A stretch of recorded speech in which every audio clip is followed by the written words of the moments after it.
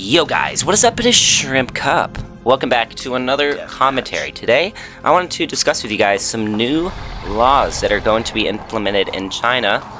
These laws are not implemented just yet, but they soon will be, and I feel like I want to discuss this with you guys because this will apply to Call of Duty Mobile, at least the Chinese version, the CN version, and possibly to the other versions of the game. Let's go into it. Guys, I don't want to make this video too long because I want to make this as informative as possible, so I'm going to cram as much information as I can in the best way possible here.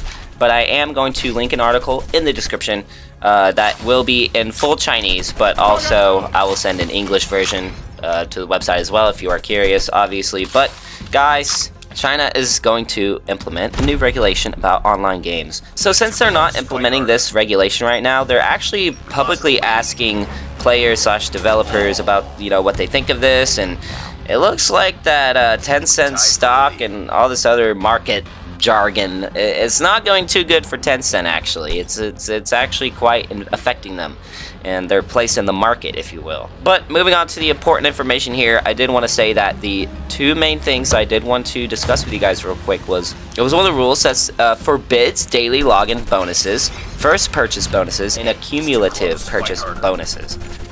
Now, what does this mean, guys? Basically, daily login bonus, that's not going to be a thing. They don't want that anymore. They don't want like a daily incentive to hop on the game.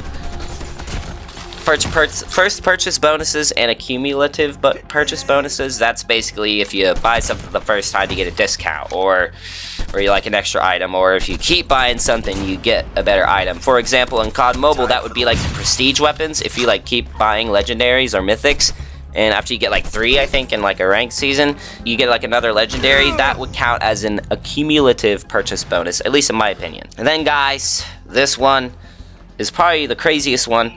Not allowed to sell gacha random pull service to under 18s. Now, from what I understood, I didn't think, I was under the assumption that they weren't, that the rule said that they weren't allowed to sell gacha random pull services to anybody. Like, not just under 18s, but this is probably true. I don't know how COD Mobile would actually go about doing this. And this one too, it kind of connects to the previous point I was just saying, guys. They want to limit how much money an underage person can spend based on their age. So I think that this will also apply to above 18 as well.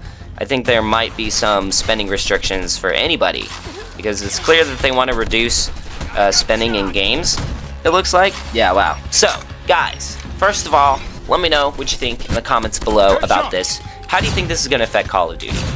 If you ask me, guys, I do think that the CN version, once these laws go through, now we're not sure when these laws are going to go through, but I will keep you guys updated on that. If you are interested, I might just keep updated on it anyway. But, guys, I think that they will change the CN version, not having daily login bonuses, not having lucky draws. I think the only way that the CN version will be able to continue is if they just sell bundles. Now, bundles aren't really a thing in COD Mobile right now. I actually remember when they had bundles before, and I actually liked it. You could just buy the items you straight up wanted. There are even a couple bundles that you could get for like 24, 25 bucks, and you get a freaking legendary. Like, there are bundles that are in COD Mobile that I actually really like, and I prefer that system because, one, it's cheaper, 2, you literally get the items you want. You don't have to depend on luck or spend a whole bunch of money. And also, I think it's not adding that manipulative gameplay of the lucky draws to where you think you only need to spend a small amount of COD points, but in reality, you'll need to spend a lot of COD points in order to get what you actually want. So guys, that's what I think. I think that the CN version will inevitably remove the daily login bonuses. They will remove lucky draws.